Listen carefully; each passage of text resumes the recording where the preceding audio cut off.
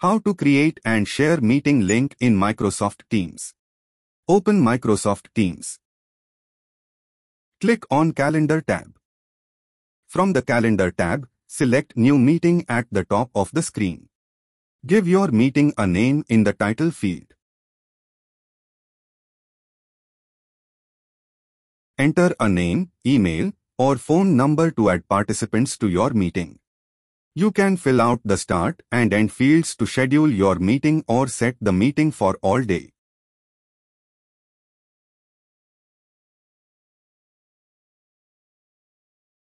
Save to schedule your meeting.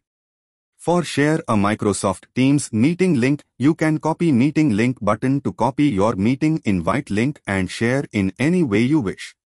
Your meeting will also appear on your calendar. Thank you for watching.